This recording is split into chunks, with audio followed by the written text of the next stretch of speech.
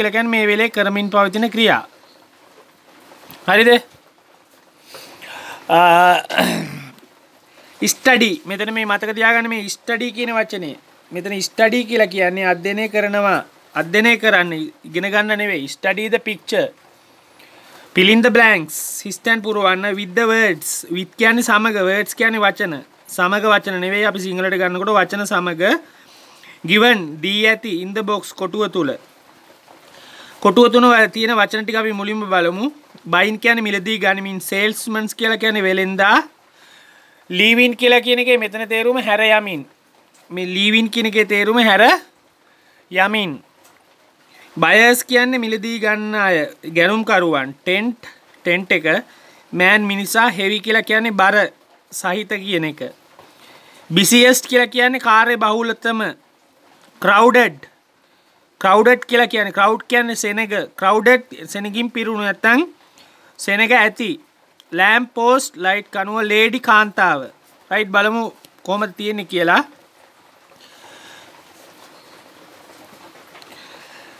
this picture shows මේ පින්තූරය පෙන්වනවා. ඒකත් present tense වලින් ලියලා තියෙන්නේ. මේ පින්තූරය තමයි පෙන්වන්නේ. ඒකයි this picture shows a market place. සරල සිංහලෙන් ගත්තොත් මේ මාකට් එකක කියන්නේ වෙළඳ පොලක දර්ශනයක් තමයි පෙන්වන්නේ. people seem මිනිස්සු. seem කියන එකේ තේරුම මේකත් present tense වලින් ලියලා තියෙන්නේ. people seem කියන්නේ වගේ පේනවා. මිනිස්සු මොන වගේද පේන්නේ? to be කියන්නේ වෙනවා වගේ කියන එක, වෙනවා කියන එක. be busy මිනිස්සු කාර්යබහුල වගේ පේනවා. seems to be මේ seem කියන එකත් එක to be යනවා. seems to be කියන්නේ කාර්යබහුල වගේ පේනවා. පළවෙනි එක ලියලා තියෙනවා buying කියලා කියන්නේ මිලදී ගනිමින් various things. ඒ කියන්නේ මිනිස්සු විවිධ දේවල් මිලදී ගනිමින් ඉන්නවා. ඒ වගේම කාර්යබහුල බවත් පේනවා. some හිස්තැනක් මේක දිහා බලා ගන්න එපා, පේපර් එක දිහා බලා ගන්න. some හිස්තැනක් are waiting. some කියලා කියන්නේ කිහිපයක්. waiting බලාගෙන ඉන්නවා. wait කියන්නේ බලාගෙන ඉන්නවා. are waiting in a queue. ඒ කියන්නේ සමහර බලාගෙන ඉන්නවා queue. in a queue පොලිමක බලන් ඉන්නවා. එහෙනම් මේ මෙතන තියෙන උත්තර වලින් වඩාත්ම පොලිමක සාමාන්‍යයෙන් ඉන්නේ කවුද? බයර්ස්ලා. එතකොට මේ බයර්ස් කියන එකට පොඩි ටික් එකක් දාගන්න. නැත්තම් කපලා දාන්න. right? in a queue පොලිමක ඉන්නවා. before a stall. stall කියලා කියන්නේ වෙළඳ කුටිය. stall වෙළඳ කුටිය. වෙළඳ කුටියක් ඉදිරිපිට ඉන්නවා. where කියන එක විස්තර කරන්නේ relative pronouns. මේ වෙළඳ කුටිය විස්තර කරනවා. where a ඉස්තනක් with a cap. with a cap කියලා කියන්නේ තොප්පියක් සමග. එහෙනම් තොප්පියක් සමග මෙතන මේක වඩාත්ම ගැලපෙන්නේ කවුද? අපි රූපය බැලුවමත් වෙන salesman කියන එකක් කපනවා. with a cap is selling goods. බඩු විකුණමින් සිටිනවා. ඒ කියන්නේ මිනිස්සු පොලිමේ ඉන්නේ කොතනද? කැප් එකක් දාගෙන බඩු විකුණමින් ඉන්න වෙළඳ මහතෙක් ඉන්න වෙළඳ කුටිය ඉදිරිපිට. there is a හිස්තැනක් with a walking stick. බලමු walking stick කියන එක මතක තියාගන්න. walking stick එකත් මම highlight කරනවා. walking stick නොදන්න අය මතක තියාගන්න මේ වෙලේවත්. walking stick හැරමිටියක් සමග ඉන්න කාන්තාව. නේද? එහෙනම් මෙතන there is a lady. හැරමිටියක් එක්ක ඉන්න කාන්තාව in the middle of the picture. එතකොට හැරමිටියක් තියෙන කාන්තාව ඉන්නවා පින්තූරේ මැද. a man මිනිසෙක් carrying කියන්නේ රැගෙන යනවා. carrying රැගෙන යමින්. මිනිසෙක් රැගෙන යමින් ඉන්නවා මොනවද? two bags. ඒ කියන්නේ බෑග් දෙකක් රැගෙන යමින් සිටින මිනිසා is හිස්තැනක් the place.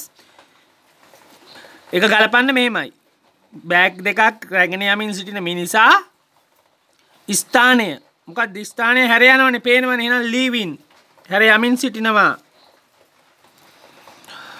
ඊළඟට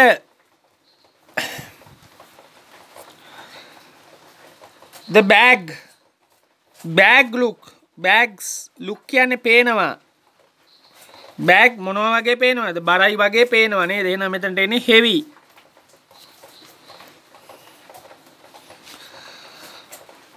the area around the counter. area කියන්නේ ප්‍රදේශය. around the counter. counterේ වටා තියෙන ප්‍රදේශය is හිස්තැනක්. ඊස් කියලා කියන්නේ වෙනවා කියන එක. මෙතන ඇම්මීසා වල තේරුම වෙනවා කියන එක. හරි. ඒ කවුන්ටරය වටා තියෙන ප්‍රදේශය මොකද්ද? crowded කියන්නේ මිනිසුන්ගෙන් පිරීලා තියෙනවා වගේ පේනවා. වගේ පේනවා නෙවෙයි මිනිසුන්ගෙන් පිරීලා තියෙනවා.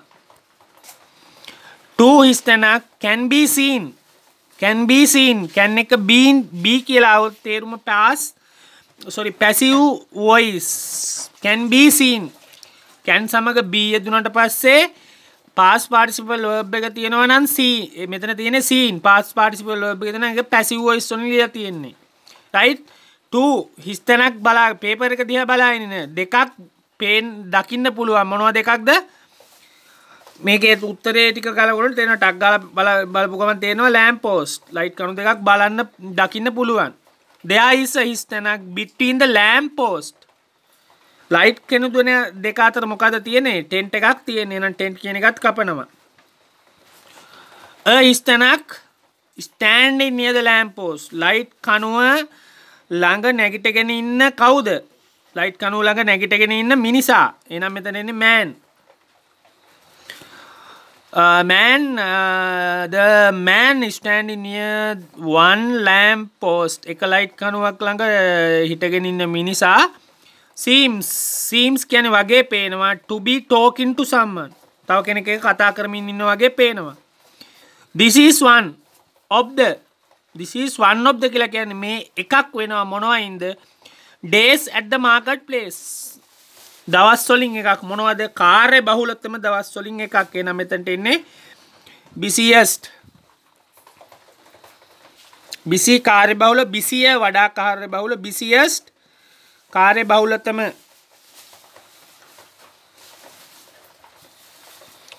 හරි. ඊළඟ එක බලමු. ඒකේ බලන්න මොකද්ද හරියටම කියවලා. ස්ටඩි අධ්‍යයනය කරන්න. කන්ටෙන්ට් කියලා කියන්නේ කන්ටෙන්ට් page පටුන සහිත. ඒ කියන්නේ පටුන සහිත පිටුව. ඔපර් ටෙක්ස්ට් බුක් පොතක පටුන සහිත පිටුව අධ්‍යයනය කරන්න. given in box A. මේ box A කොටුව තුල දීලා තියෙන. write ලියන්න relevant අලුත් වචනයක් කියලා මතක තියාගන්න. දන්න අයත් ඉන්නවා නොදන්න අයත් ඉන්නවා. relevant page number. relevant අදාළ පිටු අංකය. relevant කියන්නේ අදාළ. of the units ලියන්න අදාළ පිටු අංකය of the units. ඒ කියන්නේ ඒකකවල අදාළ අංකය ලියන්න. ඒකකවල අදාළ අංකය ලියන්න. against කියලා කියන්නේ විරුද්ධවනේ. මෙතන විරුද්ධවනේ මේ ඉදිරියේ. against the title. title කියලා කියන්නේ මාතෘකාව. මාතෘකාව ඉදිරියේ. given කියලා කියන්නේ දීලා තියෙන මාතෘකාව ඉදිරියේ ලියන්න. right. හොඳට අහගන්න බලමු. unit ඒකකේ මොකද්ද? a brief history of the earth. brief කියන වචනේත් මම highlight කරනවා. brief කියන්නේ කෙටි. history කියලා කියන්නේ ඉතිහාසය of the earth. මේකේ සරල තේරුම තමයි පෘථුවියේ ලෝකයේ එහෙම නැත්නම් පෘථුවියේ කෙටි ඉතිහාසයක්. right. ඒක තියෙන්නේ 26 ඉඳන් 30. agricultural equipment. agricultural කෘෂිකාර්මික equipment. equipment උපකරණ කියනකොට S අකුර දාන්නේ නැහැ. ඒ වචනේ මතක තියාගන්න. equipment S අකුර දාන්නේ නැහැ. human waste stream. human කියන්නේ මානව, waste කියලා කියන්නේ අපද්‍රව්‍ය කියන එක. මෙතන නාස්ති කරනවා කියන එක ක්‍රියාපදයක් විදිහට ගන්නවා. waste අපද්‍රව්‍ය. stream කියලා කියන්නේ ඇලපාරනේ. එතකොට මෙතන සරලව කියන්නේ මේ මිනිසු මේ අපද්‍රව්‍ය බැහැර කරනවා ඇලවල් වලට එන්නේ කතාව තමයි මෙතනින් කියන්නේ. human මානව, waste අපද්‍රව්‍ය, stream ඇලපාරවල්. challenge of homeless people. homeless නිවාස අහිමි නැත්නම් නිවාස නැති කියන challenge of homeless people නිවාස අහිමි වූවන්ගේ අභියෝගය. war කියලා කියන්නේ යුද්ධය. pest කියලා කියනවා කෘමීන්. එතකොට කෘමි උවදුර කියන එක. international waters. international ජාත්‍යන්තර waters කියන්නේ වතුර. right. ඒක නෙවෙයි තේරුම. ජාත්‍යන්තර වතුර නෙවෙයි මුහුදු සීමා කියන එක. right. ඒක තියෙන්නේ 56 ඉඳලා 60 වෙනකම්. මෙතන printing mistake එකක් තියෙනවා 51 55 51 55. හරි. දැන් තියෙනවා මොනවද මේ ටයිලර් මාතෘකා ටික. water pollution කිව්වම දන්නවා pollution. water කියන්නේ වතුර pollution දූෂණය. ජල දූෂණය. ජල දූෂණය කියන්නේ මේක බලනකොටම තේරෙනවා මොකද්ද? ජල දූෂණය. ඒක උත්තරේ දීලා තිනවා 37යි 40යි අතර තමයි තියෙන්නේ. කියන්නේ human waste stream. ඊළඟට tools කියලා කියනවා උපකරණ. tools උපකරණ. ඒක විස්තර කරනවා that ancient කියන්නේ පුරාණ කියන ancient people used in farming ගොවිතැනේදී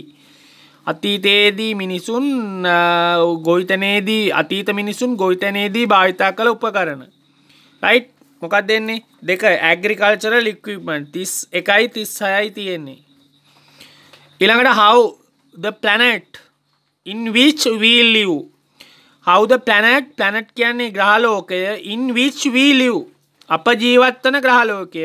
planet in which we live අපි ජීවත් වෙනවා ග්‍රහලෝක නෙමෙයි අපි ජීවත් වන ග්‍රහලෝකය. එකයි එක විස්තර කරනකොට relative pronouns in which දාලා තියෙන්නේ. looked වගේ පෙවුනා like in the past මොන වගේද පෙවුනේ? හරි මොකද මාතෘකාවක් තියෙන්නේ කොහමද අපි ජීවත් වෙන පෘථිවිය අතීතයේදී පෙවුනේ. එතකොට මොකද්ද තියෙන්නේ? a brief history of the earth 26යි 30. ඊළඟට oceans in different parts of the world ලෝකයේ විවිධ oceans in different parts of the world විවිධ කොටස් ලෝකයේ මුහුදු තේරුම ගන්නේ කොහමද? different parts of the world ලෝකයේ විවිධ ප්‍රදේශවල සාගරයන් right සාගර ඒක ගැන තියෙන්නේ මොකද්ද? international මොකද්ද ජලය ගැන තියෙන්නේ international waters 51 56. low cost කියන්නේ අඩු cost කියන්නේ වියදම. එතකොට low cost කියලා කියන්නේ අඩු වියදම්. housing scheme නිවාස ව්‍යාපෘති. housing scheme මේ වචනයත් මතක තියාගන්න. අඩු වියදම් නිවාස ව්‍යාපෘති. right ඒක තියෙන්නේ කීයද? challenge of homeless people කියන එක 41 45. insect කියලා කියන්නේ කෘමීන්. crumine that are harmful ඒකොල්ලන්ව විස්තර කරන්න තමයි මේ that දාලා තියෙන්නේ. ඔයගොල්ලන්ට relative pronouns කියලා දුන්නේ ඒකයි. harmful කියන්නේ හානිකර. insect that are harmful for crop growing. crop කියන්නේ භෝග, growing කියන්නේ වගාව වර්ධනය. භෝග වගාවට හානිකර කෘමීන් 56 55 තියෙනවා. මොකද war of pest කියන එක. හරි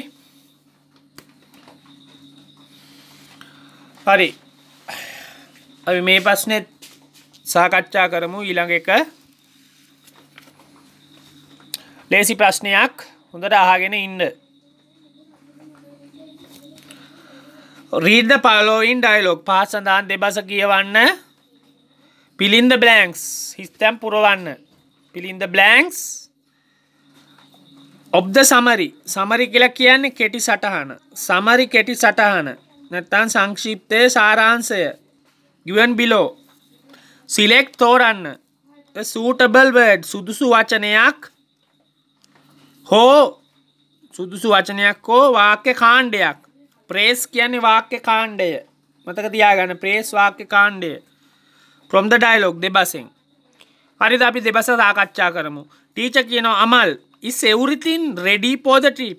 is කියන එක මුලට දැම්ම ප්‍රශ්නයක්. is everything සෑම දෙයක්ම ready සූදානම්ද trip එකට.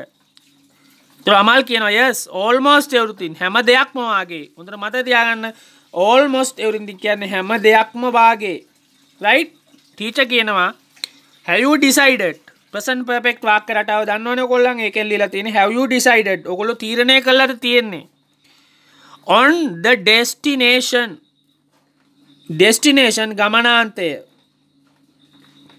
යන තැන. ඔයගොල්ලෝ තීරණය කළා තියෙන්නේ යන තැන. කැන්ඩියෝ නුවරඑළිය. නුවර එළියද? right? අමල් කියනවා yes madam. ඔව් madam. everyone's choice සෑම කෙනාගේම everyone's කියනකොට කමාවක් දාලා s දාලා තිනවා. ඒක තේරුම හැම කෙනාගේම choice is candy. හැම කෙනෙක්ගේම choice එක candy. right?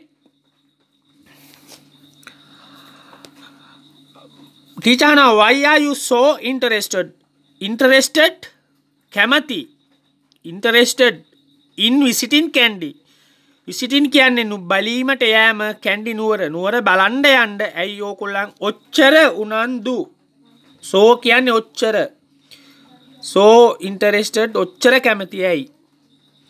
I think Amal කියනවා it is the botanical garden madam. මං හිතන්නේ මැඩම් මේක මේ තමයි මේ botanical garden උද්භිද උද්‍යානය තමයි මැඩම් මේකට හේතුව. right? teacher කියනවා will your parents join too? අනාගත කාලෙන් දෙයක් අහනකොට අහන්නේ will your parents join. ඔයගොල්ලන්ගේ දෙමව්පියනුත් සම්බන්ධ වෙනවද? to කියන එකේ තේරුම it කියන එක ඔයගොල්ලන්ගේ දෙමව්පියොත් සම්බන්ධ වෙනවද? අමල් කියනවා only a few. ටික දෙනෙක් සම්බන්ධ වෙයි. teacher කියනවා well I want to meet all of you tomorrow. හොඳයි මට ඔයගොල්ලෝ ඔක්කොම හම්බෙන්න ඕනේ. කවදාද? tomorrow හෙට 10ට උදේ 10ට. මොකටද? to discuss සාකච්ඡා කිරීමට more about. more කියන්නේ තව දුරටත් about the trip. trip එක ගැන තව දුරටත් සාකච්ඡා කිරීමට. to discuss සාකච්ඡා කිරීමට. we have not yet decided. we have not present perfect වලින් ලියලා තියෙන්නේ. කරලා තියෙන ක්‍රියාවන් we have not yet decided. not yet කියන්නේ තවම අපි තවම තීරණය කරලා නැහැ. on the cost. cost කියන්නේ වියදම. per කියන එකත් මතක තියාගන්න. කෙනෙක් සඳහා head කියලා කියන්නේ ඔළුව නෙවෙයි පුද්ගලයා කියන එක. අපි තාම තීරණය කරලා නැහැ මොකද්ද? cost per head. කෙනෙක් සඳහා යන වියදම. I suppose මම යෝජනා කරනවා. suppose වචනේ මතක තියාගන්න යෝජනා කරනවා. it will not be කියලා කියන්නේ future tense negative form එක more than 500 rupees. ඒක රුපියල් 500කට වඩා වැඩි නොවේවි කියලා මම යෝජනා කරනවා. will not be නොවේවි. 500 rupees රුපියල් 500 more than 500කට වඩා more than. අමල් කියනවා madam do we have to. මෙතන මේ have to කියන්නේ සිද්ධ වෙනවා කියන එක. do වලට දැම්මම ප්‍රශ්නේ do we have to obtain. do we have to inform. අපිට සිද්ධ වෙනවද madam inform දැනුවත් කරන්න the principal about the trip. විදුහල්පතිතුමාව trip එක ගැන. teacher කියනවා yes of course. ඔව් සැබවින්ම. ඔව් ඇත්තෙම දැනුවත් කරන්න වෙනවා. we need අපිට අවශ්‍ය වෙනවා. we need present tense වලින් ලියලා තියෙන්නේ his ඔහුගේ written ලිඛිත permission අවසරය. අමල් කියනවා madam do you think madam ඔයා හිතනවාද he will give us ඔහු අපිට දේවි permission. එතකොට තේරුම ඔහු අපිට අවසරය දේවිද? why not? he is the one. ඔහු තමයි කෙනා who suggested යෝජනා කළා to me මට organize the trip.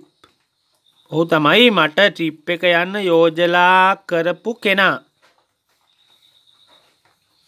ඔහු තමයි චාරිකාව සංවිධානය කිරීමට යෝජනා කරපු කෙනා.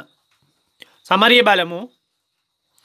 The discussion is about a trip. discussion එක සාකච්ඡාව is about a trip. සාකච්ඡාව මොකක් ගැනද තියෙන්නේ? a trip to candy. උත්තරේ ලියලා තියෙනවා. අහුම්කන් දෙන්න පේපරේ බලාගෙන මේ වීඩියෝ එක දිහා බලන්න අවශ්‍යතාවයක් නැහැ. The students one and only. සිසුන්ගේ one and only කියන්නේ එකම එක හිස්තැනක් is candy. නුවර වේ. මොකක්ද එන්නේ නං? උත්තරේ මෙතනම තියෙනවා choice. ඔවුන් සිසුන්ගේ එකම එක කැමැත්ත නුවරයි. most attractive place. most වඩාත්ම attractive ආකර්ශනීය place ස්ථානය for the student සිසුන් සඳහා සරල තේරුම සිසුන්ගේ වඩාත් ආකර්ශනීයම ස්ථානය botanical garden a few කිහිපයක් කියනකොට උඩ බලනවා මොකද්ද කිහිපයක් කිව්වම මෙතනට සම්බන්ධ වෙන්න ඕන a few his තැනක් also will join කිහිපයක් ට්‍රිප් එකට සම්බන්ධ වේවි කවුරුන් කිහිපයක්ද දෙමව්පියන් එන මෙතන එන්නේ parents student will not have to spend සිසුන්ට සිදු නොවේවි will have to කියලා කියන්නේ සිද්ධ වෙනවා will කියන්නේ අනාගත කාලේ සිසුන්ට සිදු නොවේවි to spend වියදම් කිරීමට much as per person පුද්ගලයෙකුට මොකක්ද එහෙනම් එන්නේ පුද්ගලයෙකුට මේ වගේ ලොකු ප්‍රමාණයක් වියදම් කරන්න සිදු නොවේවි එහෙනම් cost කියන එක එන්නේ per person for the trip will not exceed කියන්නේ ඉක්මවා යනවා ඒ කියන්නේ කෙනෙක්ට වියදම් කරන මුදල රුපියල් 500කට වඩා ඉක්ම නොයාවි